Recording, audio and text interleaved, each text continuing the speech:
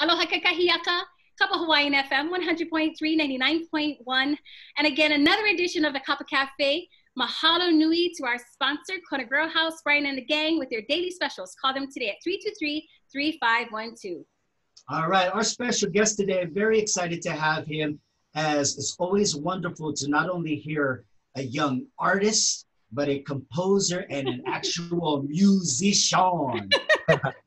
Ladies and gentlemen, please welcome Nick Wong to the kapacafe. Hey everybody, thank you so much. Thank you guys so much for having me. Awesome. You know, we were excited to, when Jazz and I were talking about giving you a call to bring you onto the kapacafe. There's so many things we can talk about. There's so many things.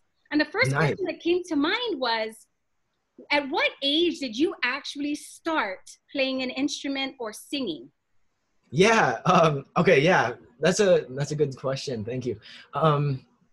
Really, like, when I was in kindergarten, my best friend, he brought a drum pad to school, and I was like super intrigued, but he never shared it with me. Like, I wanted to try it, but he never let me try it. But he's really the one that got me into, or inspired to start playing drums. So I was about 5 years old, and my first instrument was drums, and I had a teacher, and I took lessons. But you know, I wasn't super into it, right? And so second grade comes around, and I kind of lose interest, you know. But then fourth grade, I get a teacher who was actually Lucas Klepsch, Truth Music. So anyways, I started taking lessons from him when I was like 9 years old. It lasted for a couple of years, and then I started taking lessons from Michael Supernaut, and then Russ McKinnon. And so that was my first instrument, and that's when I first started playing. I don't like to say 5 just because I wasn't super serious about it. So let's just say 9. but that's the story. But you know that when you're super famous, you have to say 5. Actually, I have to exaggerate. I think I was 2.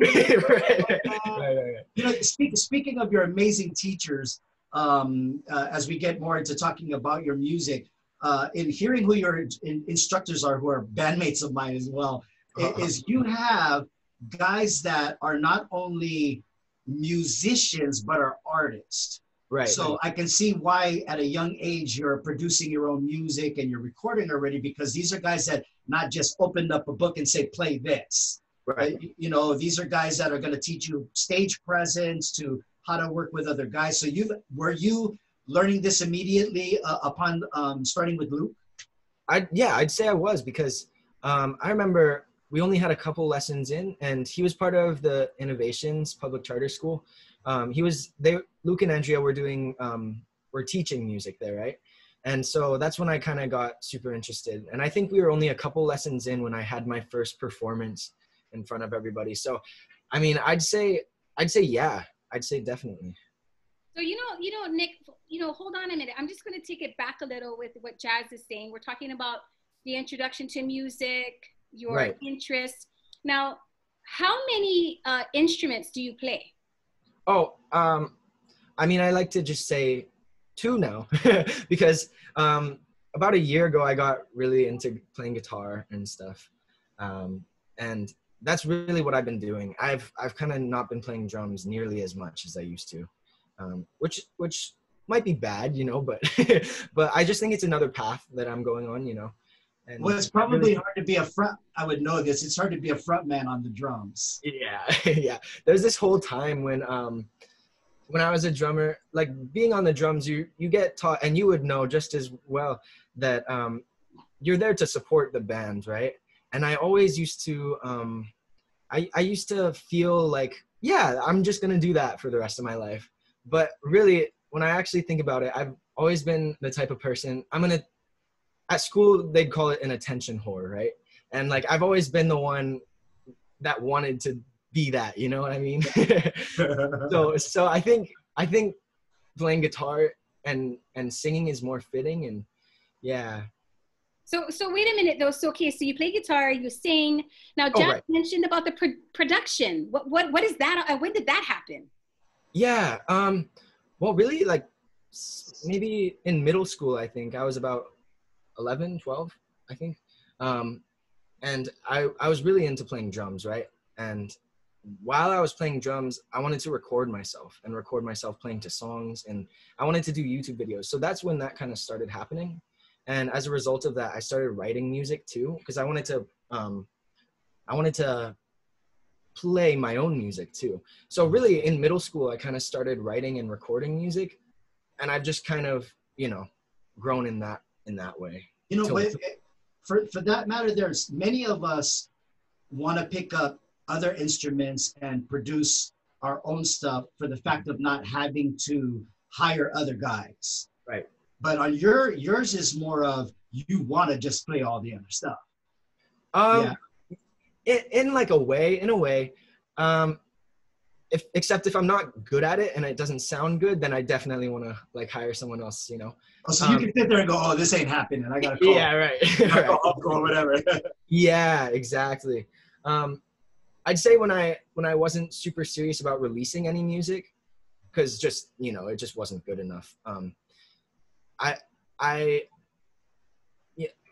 was fine with playing everything myself. But when the point came where I wanted to release my own music and I did write a song that I was like, oh yeah, I want to release this. I played drums and I sang on it. And then Lucas Klepsch played guitar. And then I had Matt Spencer play bass. So I had professionals play on it too, So tell us, I want to hear about the first release, the first song that you wanted to release. Tell me a little bit about how that came to be as far as composition.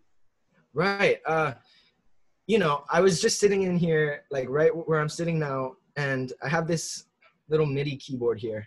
And the first song that I released is Alone Again, actually. I released it, I can't remember if it was last year or 2 years ago in February, but I think it was last year. Yeah, and I was just sitting here and I was playing chords, and there's a G major to a D minor, and to me that transition was it's super simple and basic when I bring it into talk now, right? But it was different from anything I really heard before, and that really inspired me. Just the G major to the D minor, for the chorus. And I started singing along, and I'm like, oh, I really like this, for the first time, Wow. And of course I couldn't sing at all. I really just started singing when that happened, when I got that song. What inspired you to get, I guess, your sound or your vibe?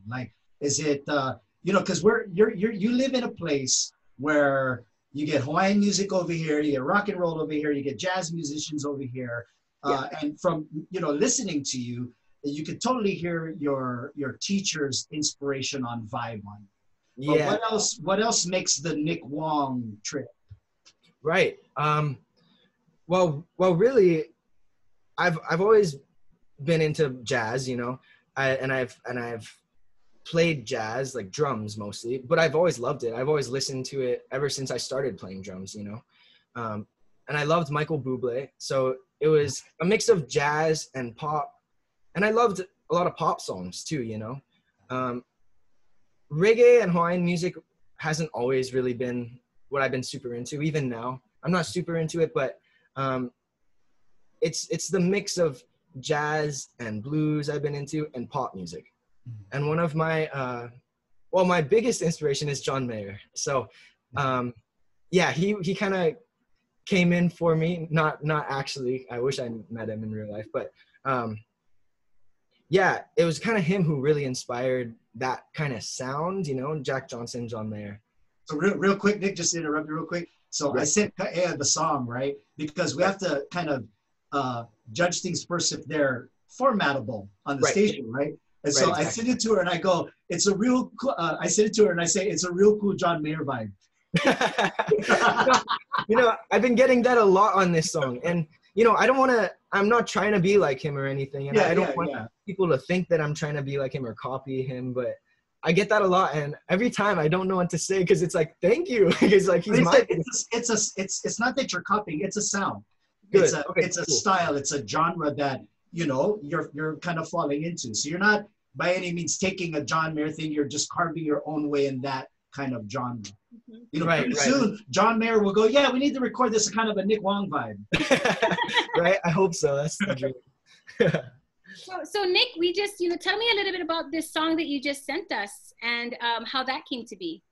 Yeah, so it's called While It Lasted, and really it's not a super deep meaning or anything behind it. It was really, everyone listening is gonna be, this is so teenager, but it was Awesome. really, yeah, you guys all can relate. Well, how old are you anyway? How old are you, Nick? Oh, I'm 16, going on to 17 in August. Okay. Yeah, so it's okay that it's teenager, yeah. Yes, it is. It's We appropriate. don't want to hear too much about heartbreak from a 16-year-old, you know what I mean? Yeah, right, I know. It is it. I try to minimize the amount of heartbreak I try to include. Yeah, this song was just about a little time. I had feelings for this girl all throughout kind of the past couple of years, and we had a night, we hung out without including too much detail. It was kind of fast like that, So it's super. It's not deep at all, the song. It's just, it was fun while it lasted, and we're moving on, and that's okay. But like in the bridge, today high schoolers, I don't know about you guys, but we call it simping, right? When you simp for a girl or when you simp for a guy, like you want them so bad and then you can't have them. You know what I mean? Like they're the, we call it. Oh God! Now you're making me wonder what our word was. Yeah. Anyways, no. So in some ways, my music kind of makes me sound like a big simp, and I don't know. I feel like that's okay. But yeah, so the bridge sounds kind of simpy, But yeah. But That's what gets on radio, man. But here's the thing, everybody can attest to having a feeling like that. Right. Everyone, no matter what age you are, everyone. Oh yeah. Yes. Yeah, and I've been kind of playing with the concept of like, when I'm writing, should I make it super, not super, but hard to kind of, you have to think a little bit to understand the song, or should I just give it to you, And this song was more the concept of just giving it to them, the idea. Nice. How much being taught the way you were, how much theory is involved in your songwriting? Because as an artist, of course, you expand and you go, maybe this chord ain't supposed to be there, but it sounds so cool. Right. Being taught so much stuff, has that blocked you in any way, or have your artist teachers taught you how to, open up to weird stuff, I guess, Yeah. Like I think throughout the whole songwriting process, for me at least, there are like, of course, the rules that you follow, like the theory rules and stuff, but it's not, theory has never been, I've never really been that great at it. And, I don't really care about the rules when I'm writing a song, it's mostly just, what are the listeners gonna like, Who cares about the rules at this point, as long as it just sounds good. But there still is that foundation, that basic foundation of having the structure and the rules from the guidance of my teachers, So Nick, you're saying that you're going to be 17 next month. What's plans after graduation? There's so much talk about going to music school and like, should you go, should you not? Maybe you guys would know, So I'm just trying to feel it out. I've always wanted to go to Berklee College of Music in Boston, like for years now. And, I'm trying to figure out myself, is that really what I want to do? Mm-hmm. Or if anything, I just want to, not because I don't love Hawaii, I love it. But I just feel like I have to get off of the island and get out of the state, to really expand musically, for my own purposes, So I don't know if I want to go to a music college or not go to college at all. And, hard to know at 16. Yeah. Totally hard to know at 16. Can I just, maybe can an old man give you some input? So I've been playing for years. Yeah. And I'm 50 now. And and as much as I know, I find myself wishing so much that I went to school. Really? And I know enough to work. but but I always wish that's the one thing that I never did was get that music degree. Whether to have that paper, just to have that extra knowledge. I mean, because you have monsters that go to Berkeley and come out bigger monsters. Right. So imagine what Nick Wong would be as a Berkeley graduate. Yeah. Wow. And Yeah. Nick, I can afford it, do it. but Nick, check this out though, Nick. There's something that you just said that I think is pretty profound, is feeling your way through this. Yeah. So for my other job, I actually work at Hawaii Community College, Palamanui. So right. with my teacher hat on, I'm going to tell you, having a degree in your back pocket is amazing. Now, taking my teacher hat off and jaznkaea talking to you, I'm going to tell you to go with your na'au, with your gut feeling of what is right for you. Nobody else knows that but Nick. Thank you. Thank you. Yeah.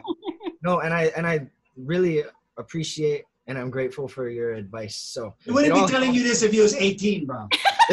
yeah. No, but it all helps. I love this because it just gives me more perspective on what I should do, you know. And I don't like to worry and stress about things too much. I like to go with the flow, you know. So, but you guys really do. I appreciate it.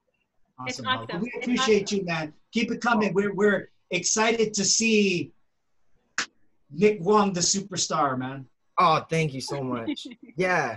No, you guys are amazing. Seriously. Hey, Nick, before we close up today, do you have any platforms on how you share your music and or social media and how people can follow you? Yeah. So all my music is released on Spotify and Apple Music and all the major listening platforms. It's on YouTube too if you don't have any of that, and you can get it for free on YouTube. Everybody goes to YouTube because they don't have anything else. And then on Instagram, I'm at Nick Wong Music, and then no spaces, no numbers, no characters. And then Facebook too, at Nick Wong Music. It's a page. And yeah, come and friend me on Facebook too, you know? Awesome. Yeah, thank you so much. Thanks, Nick. Thanks, Nick, so much for joining us. Yeah, no, thank you guys for having me.